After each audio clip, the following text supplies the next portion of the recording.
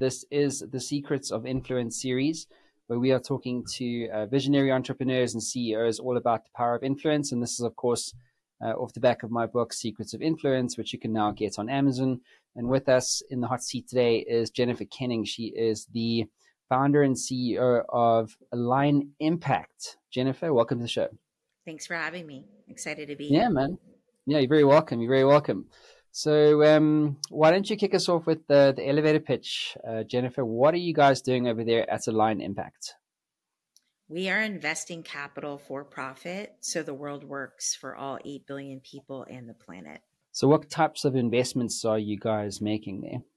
Every asset class, both public markets and private markets, really focused, I would say, on really 3 key themes.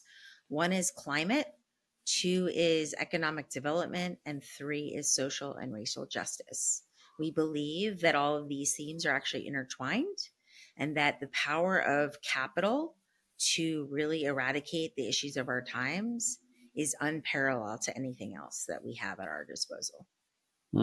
So what's the backstory to this Align Impact journey that you've been on? It's a good one. I'll give you the shorter version, and then if you want me to expand, you can press on me. But the short version is that I started my career in wealth management, family office, was doing traditional investing, and was severely depressed in my 20s. As I was climbing the corporate ladder, I realized that something was missing. And so I started working with homeless people in Los Angeles.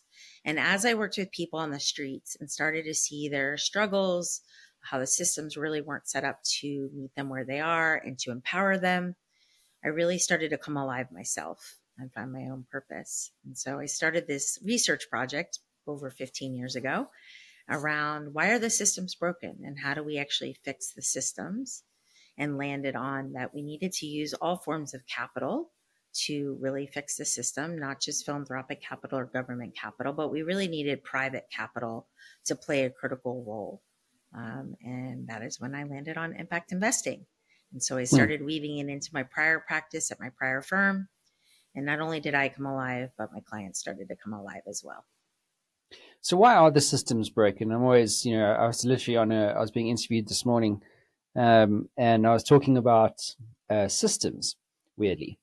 And I was saying that it's funny how when you recognize that the entire world in all its shapes and forms is literally driven through systems, then if you don't see that, you kind of like, you're always at effect, you're never at cause.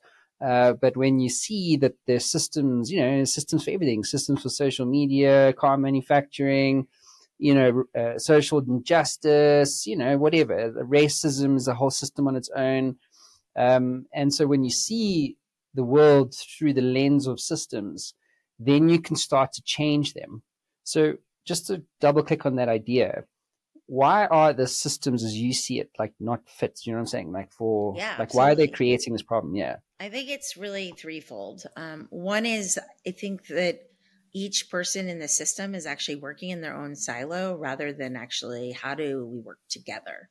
So we're really a silos-based economy or a silos-based kind of ecosystem when we need to be interconnected. So that's number one. Number two is that we aren't incentivized to actually work together to use our talents, our resources in a way that really directly goes at the problem, which leads to number 3. A lot of our systems are designed to create either more efficiencies, productivity, to solve something at a surface level, when what you and I are actually talking about here is really how do we eradicate issues, which means we need to go to the root cause of the issue. So we're not simply just moving things around. We're actually simply looking at this system no longer works in society after 80 to 100 years. It needs to be completely rebuilt and reimagined. And how do we do that?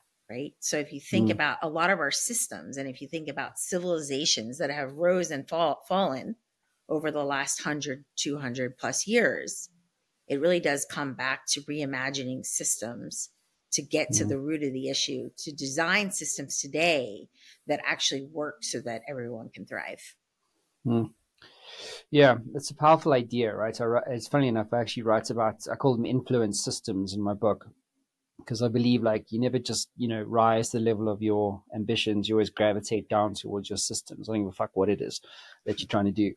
And so curious though to unpack from your perspective, because obviously, you doing private placements, you're investing in these companies that have this promise to change systems, right? So what do you look for? I mean, is it the typical, because I spoke to like 60 odd general partners of VC firms in the US last year. And if you ask that question, you kind of get the same thing, big TAM, you know what I mean? Great team, blah, blah. And you see the same formula all the time. However, in your case, it seems to me like it's actually less about, getting a 20x multiple back on your investment. It's more about like impact, right? Or influence. So curious, like, what do you like now look for, Jennifer, when it comes to, investing or not?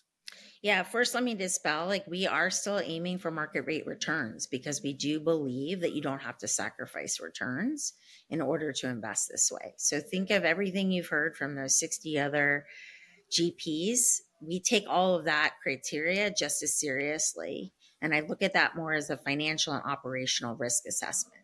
Then on top of that, we're looking for 3 additional things. One is, what is the macro environment that we're trying to solve for? Right? So we're really looking at problems that exist today and we're looking ahead. A lot of the financial markets look backwards. What does history tell us? What have returns been in the past, right? No, returns in the future are not predictive of what they've been in the past. We're looking to say, what do we need to do today around climate or climate resilience or climate justice that will not only work in 2030, but will work in 2050? And what investments do we need to make today for that to be reality in 2030? So we're really looking at it from that impact / solving the problem perspective. The second piece is, what's the macro environment, right? So what is the macro nature of the problem we're trying to solve? And then, is this the right environment in which to solve it, right? So if you think about affordable housing today is going to be a lot more attractive than commercial real estate, just because of where we are in a macro environment.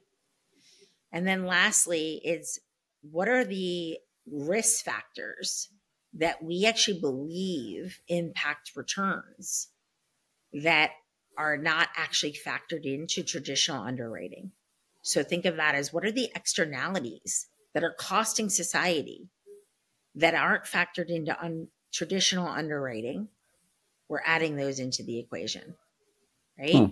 We can keep producing at the way we're producing, but at some point it's going to bankrupt us. Right? The planet only has a finite amount of resources. It can only sustain a certain level of this intensity, right? So we're factoring in that actually has a material factor on performance in the long term. How important is market timing for you? Like the timing of things? I think it's less important in what we do because we're taking such a long game. The game we're playing is a 10, 20, 50-year game. It's not a quarter-to-quarter game. And I think that's hard where we sit because we're in traditional markets, because we are used to pricing certain things day in and day out or by quarter. And so people get really focused on what the short-term results are. But if we really think of what our core mission is, which is that the world works for 8 billion people and growing, and the planet, we have to take a much longer time horizon. And so I think it's less of a factor in the work that we do. We have to be patient. We have to be very thoughtful. 99% of what we look at isn't going to pass our due diligence process. And I would argue that that's the same as the traditional markets. Most of what people see, they're not going to invest in. It's not investment caliber or quality. Yeah, absolutely. Tell me, I was looking at just on your website here, and you've got your sort of a vision statement. You envision a world that works for all humanity, 7.8 billion people on the planet. Curious to understand from your perspective, like, what is influence? Like, how do you personally define it? Influence is using, in my perspective, is using your skills, talents, resources to drive something bigger than yourself or something for the collective, right? So I believe my role in that vision statement is to lead other leaders and managers and people. And that's a lot of different people, from clients to vendors to people on our team to GPs to LPs, towards that vision and the role that they get to play in that vision. Right? We can't accomplish that. No one person can do that alone. That actually requires systems. That requires a collective group of people driving in the same direction. That requires influence of people saying the we is so much more important than the me or the I. So how do you story sell this idea, right? Because it's pretty interesting. I mean, you're kind of like off center from all the other guys, I would suggest. Yet your story is pretty awesome, right? I mean, you're genuinely trying to elevate others, which is how I, in a very simple way, define what influence is. You're not trying, it's not like you're trying to enrich yourself. You know what I'm saying? Like, you're not a typical VC firm. It's like, I just want to get a return on for my LPs. You know what I mean? You're actually genuinely trying to do that, but also to leave the world in a better place, which for me is the definition of influence. So, so how much of your personal vision for this company falls into this sort of narrative of influence? Meaning, if you were to sell your story, when you tell your story, like, how are you doing that? Because it's a rich story, isn't it? Great question. I would say I'm doing it in two ways. One is asking people what their why is. So what's one thing you want to move the needle on in the world, and why? And people often say, well, I want to move the needle on a lot of things. I can only pick one. And my answer is yes, because you have a finite amount of time and a finite amount of resources. And if we each picked one thing that we were really passionate about, that we were willing to like wake up and we were willing to lay it on the line for, the world would look different. So I get them engaged in like what's possible and have it be their aha moment. No one's interested in getting engaged in my story and my why, right? They want to figure it out for themselves. Second is then educating them on all the different ways that they get to do that they may not have seen before. So it's not me saying there's only one way to do it. It's not a prescription. It's, hey, you have 7 different levers you could pull. What's one actionable item that really inspires you that you could do today that would get you on that path? It's so different than let's build your financial plan, and then let's go make 20% returns, and then let's make a ton of money and give it away in the second half of our life. That's an old score. It's an old game. It's an old scoreboard. No one's interested. There's a lot of people, especially millennials and Gen Zers, that are not interested in that game. It's difficult to, in general, people find it difficult to choose. Like, if you said to them, you know, hang your hat on this one thing, like, what's your why? It's hard to figure it out, because, you know, if you're a visionary like you are, and like I am, and like many others are, we're always, you know, romanced by the new shiny thing. So if you go like, well, put a gun to your head, choose, this is the what, like, what's your why? Do you know what I mean? Like, it's like, well, my why is looking at the shiny stuff. Well, your why can change over time. Yes, exactly. Okay. So your why does shift, I think. So when I first started, my why was that everyone had equal opportunity to have access to economic development, right? That it was very human focused, right? Teach them to fish, give them a hand up, not a handout. Really empower the systems to work for people, and let people have one shot at least at having an equal playing field and making it in this life. Today, my why is still very much that, but I would absolutely factor in climate justice. I would absolutely factor in that what we do around the planet is super impactful to people, and vice versa. If you had asked me 15 years ago, I would have said, leave the planet and climate to the climate scientists and all the people doing that, and I'll just focus on what I'm doing.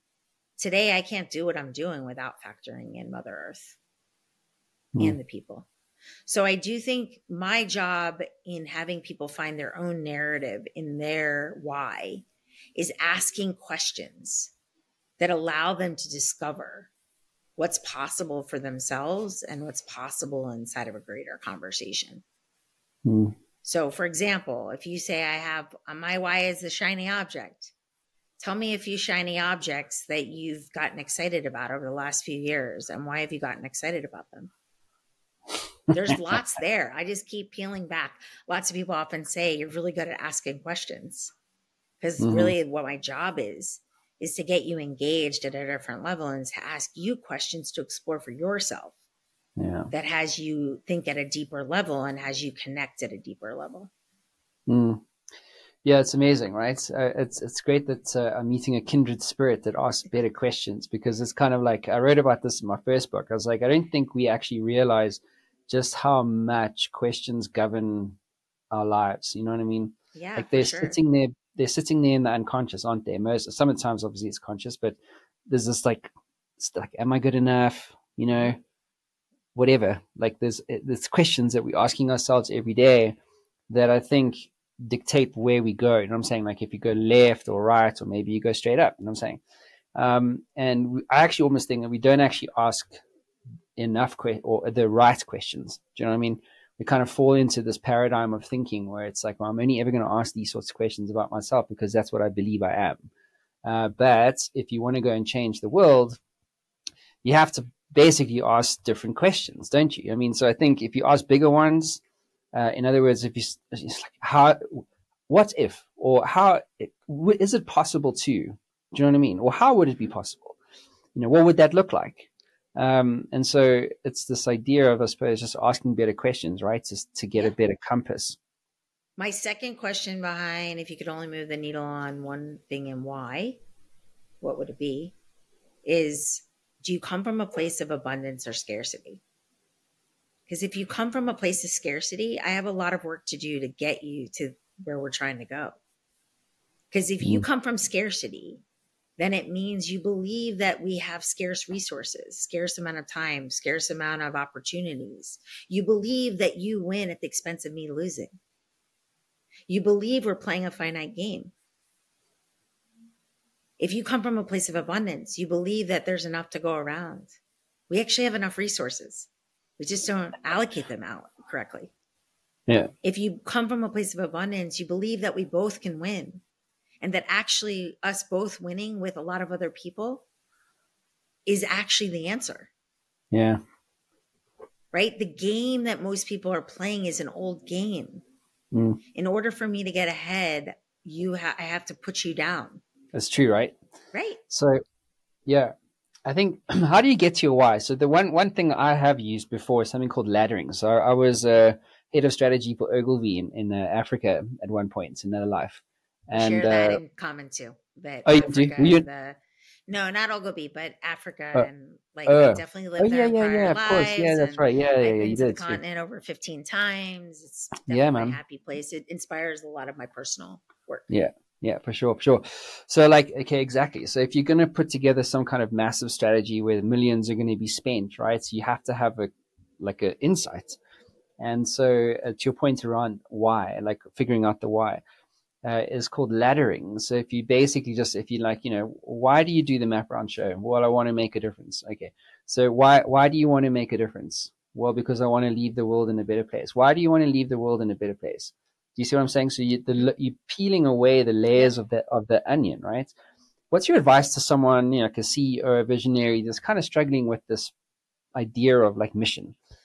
What's your advice to him or her around how to figure that shit out? Because it's almost like it's languaging, right, around something.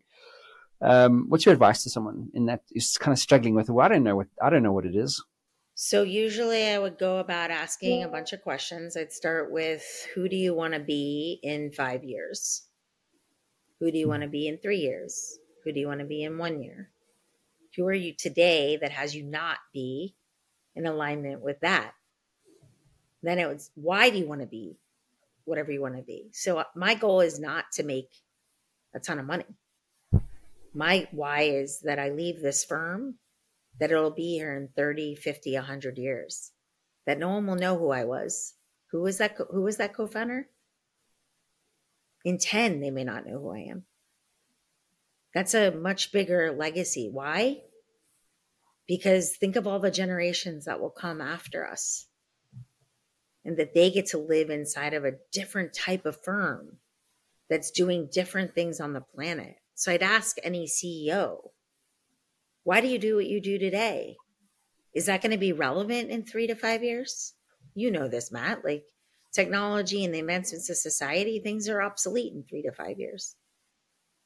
You have to be way far out ahead of the curve. Mm-hmm. Right? What are you doing today that you're not going to have to do in 3 to 5 years? Because it's not going to be needed anymore. Think about if we asked ourselves that question in 2019, ahead of COVID, ahead of AI, ahead of 2 wars that we're currently facing inside of right now. Like, what if we asked ourselves that question 5 years ago? Because now 2019 is 5 years ago. Yeah. That, again, goes back to the questions, isn't it? Yeah. And I don't come into conversations, meetings, keynotes, wherever I'm in dialogue with like the answer. I'm actively listening to you, and I'm talking from my thoughts, my intuition, what I really believe. Right? So I don't come in with the questions.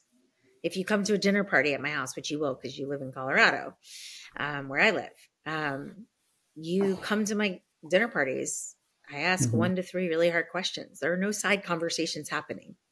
People know don't come to a dinner party if you're not willing to go deep and have a really frank, honest conversation. I feel like you need to be a podcast host. In my next lifetime. I'll leave that to you. So tell me, Jennifer, what's in the context of influence, and we landed the idea, didn't we, around influence, really about elevating others and so on.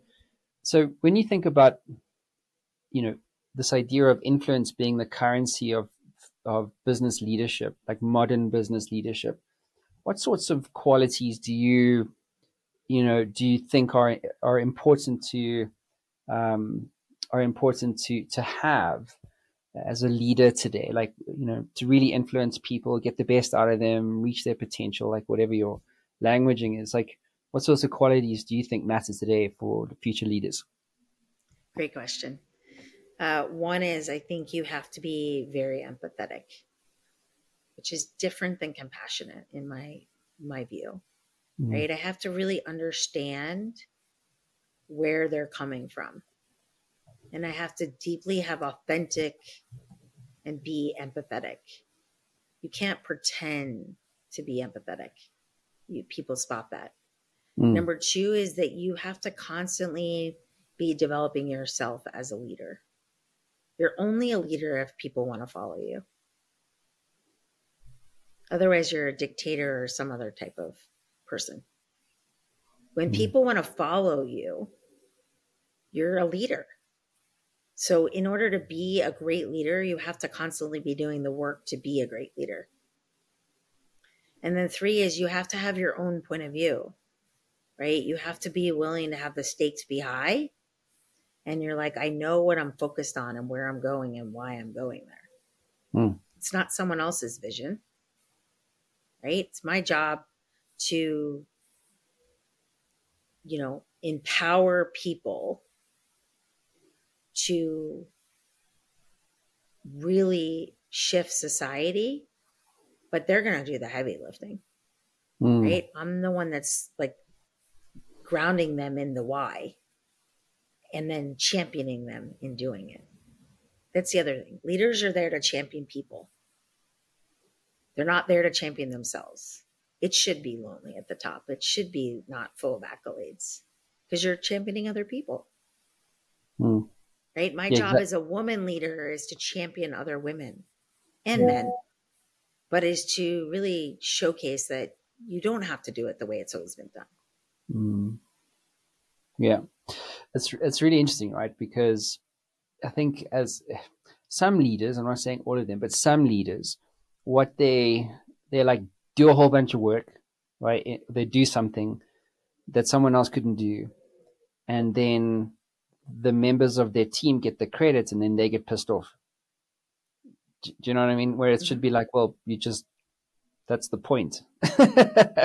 Isn't it? Like, that's the point. That is the entire point, is to elevate others and allow them the credit so that they can feel like they can generate that sort of, internal momentum or confidence that they can do it. Do you know what I'm saying? Even if you did it and you don't get the credit, so what? Well, I think that's when you move from being a small organization or company to scaling, right? As the founder, co-founder, I wore a lot of hats. I still wear a lot of hats, right? But it's not my job to score the goals. It's not my job to be the defensive coordinator. It's my job to either be the coach or in the owner's box, championing from a different vantage point. And I work on this every day. I have to give up control. You have to give up the spotlight. You have to really look forward and say, like, I have a different role than I had when I was building the company. And I think a lot of founders struggle with that. That's why a lot of founders tend to not be the people that scale their companies. They can take it so far, and then they have to bring in someone else to scale it. Yeah, some ridiculous stats about that, say. Something like 50%, like half, minimum, like at least half of founders that get into some level of scale, like they get replaced. It's like, goodbye. You didn't have the skills, bro. Sorry for you, And I understand that. Also, like, I think oftentimes, I mean, you don't, I think you have to know, like, what type of founder you are, because if you are the type who really digs big, and can have 1,000 employees or whatever, and you like that culture and that sort of corporate end game, you know what I mean? Because it is a corporate thing at that point, then great. I hate that. Like, I'm never ever going to do that. Like, fuck that. I'm never doing that. Like, I had 75 people in my previous business, and I was like, well, what I'm going to do is, I'm going to not slit my wrists tomorrow morning because it's fucking horrible dealing with the people culture stuff and the performance management and all that. It's like, I'd rather, and I actually came up with this thing called the team lunch rule. So I want a big business, but a small team. And if I can't have the whole company at my house for lunch, it's too many people. I love that. I also think people conflate leadership with management. So I just read How to Be a Great Boss. And what I discovered is I actually don't want to be a manager anymore. I want to be a leader. I want to be the visionary that I am. I want to lead leaders. I want to make great managers. I don't want to be a manager. I'm not a great people manager from a day-to-day management perspective. Yeah. There you go. So how are you going to make that happen then? I mean, like, what do you, when you look at 2024, we're obviously, beginning of the year, what sort of things come to mind for you when it comes to you want to grow leaders, like lead leaders? Like, how are you going to do that? Like, what do you think? Is this something that you do every day anyway? Or is it like other things you have planned? I think I do it every day just by developing myself as a leader. Like, I don't think you can just read a leadership book or go to a class and then you're like, I'm done. Like, I'm constantly reading, constantly going to the next evolution for me as a human being and as a leader. I'd say the three things that I'm implementing, one is instead of delegating tasks, I want to delegate outcomes. There's a huge difference. My managers can delegate tasks. I want to delegate outcomes to the people that can make those outcomes be way better than I'm going to make them, because they're in their roles for a reason. Number two is communication, right? Communicating effectively with clear, defined expectations, with by when and how you're going to be held responsible. If you ask me, do I think I'm good at management and accountability? I'd say no, that's my next frontier to work on. Right? Is holding people accountable. Because there is some element to me that wants to be liked and nice and not so tough. I'm already a tough person. I already think big. I think fast. I go fast. I'm loud. I'm intimidating to a lot of people. I know that about myself, right? So it's like, I want to be respected, not liked. I want to hold people accountable. It's something I work with my coach on a lot. And then the third thing that I'm really focused on, which might throw you through a curveball, but I'm going to say it anyways, is I'm really working on grief. Grief? Grief, because I'm moving from one chapter of building the company to the next of scaling it. There's a lot of grief in there. Mm-hmm. There's a lot of grief in my personal and professional life that I've never dealt with. That I think that if I actually confronted it, which I've been doing over the last couple of weeks, and I'll do into the first quarter, I'm excited for who I can be, not only as a leader, but as a human being, as a daughter, as a friend, as an aunt, as a sister, as a boss. And it's similar to the conversation I was having 15 years ago around depression. It's the next evolution. Like, we've made grief this thing that's like a faux pas, like keep that over there. That's negative. Like, a lot of things I'm going through as a leader is grieving what was to step into what is. So it's deeply spiritual and it's a hard work. Yeah. It's the hard work, right? It's the work that no one likes to do. But I hear what you're saying. I mean, like, I spoke to Bo Burlingham, and he was like the editor for Inc. And he wrote, I don't know if you know who he is, but he wrote Finish Big, Small Giants. Just a really cool dude.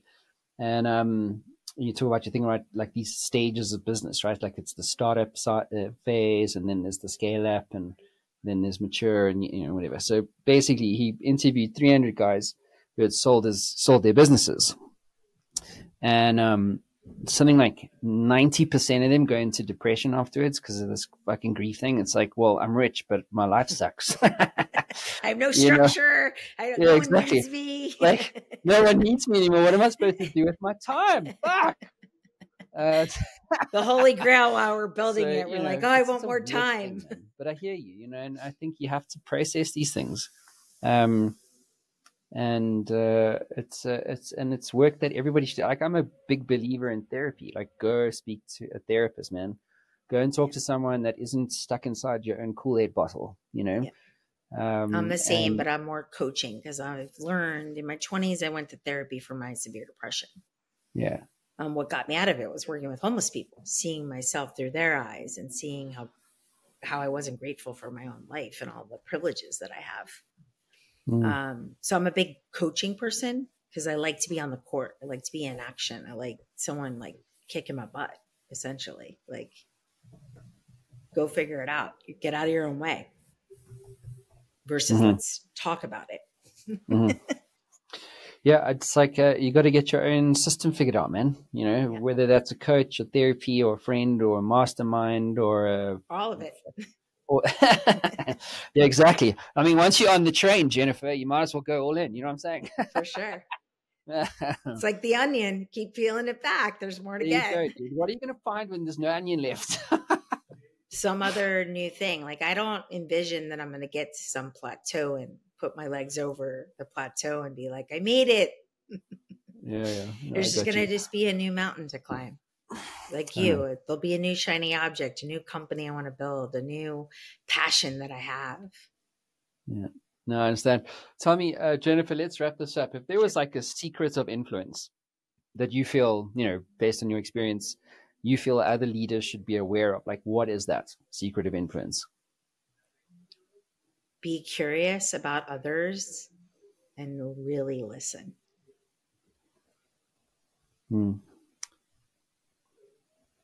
Because then you get to do all the things we've just talked about. They feel seen and heard, and they want to open up. It gets to a different level.